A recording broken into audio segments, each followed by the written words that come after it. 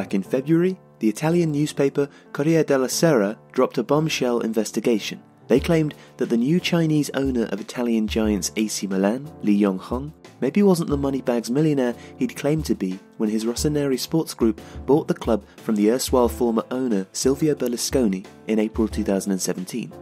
When the move was first mooted in 2016, it seemed that AC Milan was the latest pawn in China's multiple billion-pound gambit to revolutionise the international football business. Over £200 million was spent on transfers, even though there had been question marks raised over who Li was and where he got his money. Instead, Corriere della Sera alleged that Li was in fact bankrupt and that his assets were being auctioned off on China's version of eBay.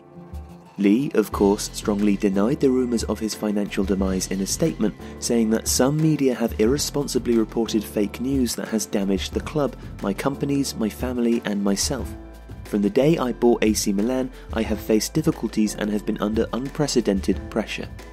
But this wasn't the first time doubts about Li had been raised, a self-declared billionaire who claimed he had grown rich in mining before emerging to buy one of the world's most famous clubs from one of football, and indeed Italian politics' most infamous men. Silvio Berlusconi bought AC Milan when it was down on its knees. The Rossoneri had been relegated to Serie B twice in the early 1980s and was on the verge of bankruptcy. Berlusconi was a flamboyant Italian billionaire media tycoon. Through a tangled web of companies, he secured control of AC Milan in 1986. The club was one of a host of entities owned by its holding company, Fininvest, which included Mediaset, Italy's biggest private media company. The move had been especially lucrative for Milan and Berlusconi.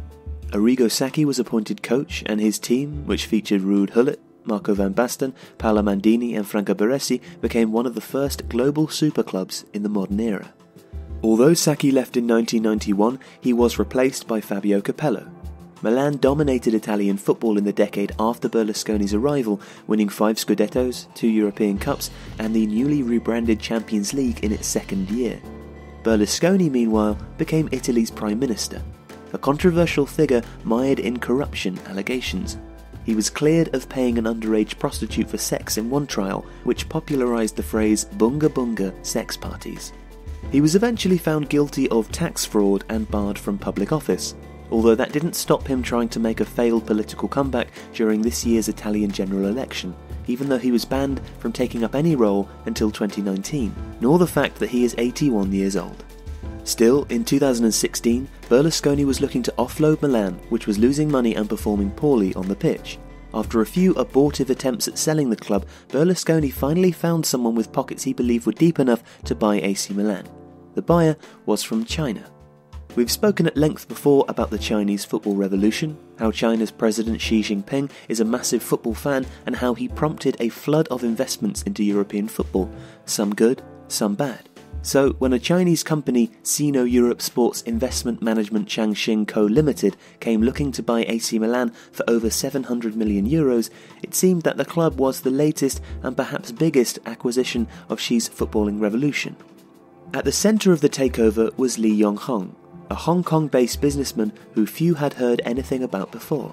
The holding company looking to buy AC Milan sat atop a complex web of companies and state-backed investors. A large 9-figure deposit was paid and negotiations commenced.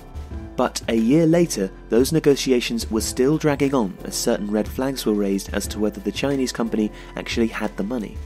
State-backed investors pulled out as the Chinese government cracked down on capital flight, money leaving China for foreign investments. And that was not all. When Reuters tried to find the offices of 8 companies connected to the shell company in the bid, they found that none existed. The New York Times later discovered that Li Yonghong's mining empire wasn't quite as lucrative as he had claimed, nor was it actually owned by him, at least on paper. There was also the issue of alleged forged bank documents that held up the sale, but eventually it went through in March 2017 to what was now Rossoneri Sports Group Investment Luxembourg.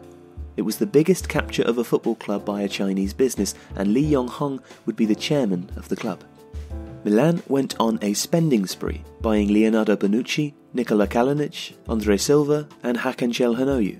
Thanks to the investment climate changing in China and Chinese investors backing out of the AC Milan deal, Li secured a $354 million loan from Elliott Management, a controversial US hedge fund that has also been dubbed a vulture fund.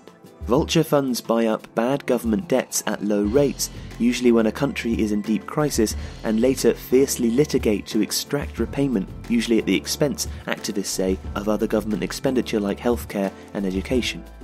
The loan, with an interest rate that can top 11%, is to be paid back in October 2018. Results, alas, did not go to plan. After losing to Roma, Juve, Inter and Napoli, coach Vincenzo Montella was sacked and replaced by Milan legend Gennaro Gattuso. Meanwhile, around the time of Montella's sacking, UEFA announced that it had taken a keen interest in Milan's finances and whether or not the club can comply with its financial fair play rules.